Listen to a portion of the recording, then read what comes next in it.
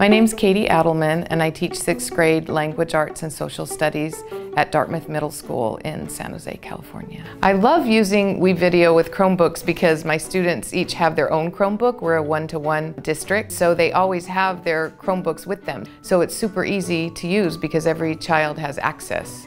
So right now my students are working on podcasts. They're recording their voices, recording music to go with it, and sound effects. Really having a really great time. Hi, my name is Randy Martino. I am the principal of Dartmouth Middle School in San Jose, California, and I've been in education for 26 years. The process started by a few teachers who are really innovators, and they have been utilizing it for their units on storytelling. Really kind of caught on with our other teachers and other content levels, and much more simplified than what products the other teachers have been using.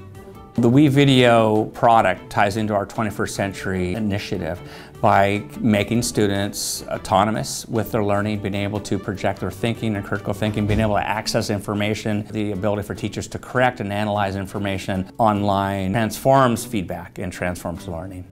I like using WeVideo on my Chromebook because there are lots of different ways that you can split audio and images, and it's really simple to do. WeVideo has helped me learn my lessons in a more fun way, and I feel like that's a lot more productive. Some teachers might be reluctant to try using technology in the classroom. They don't need to know everything.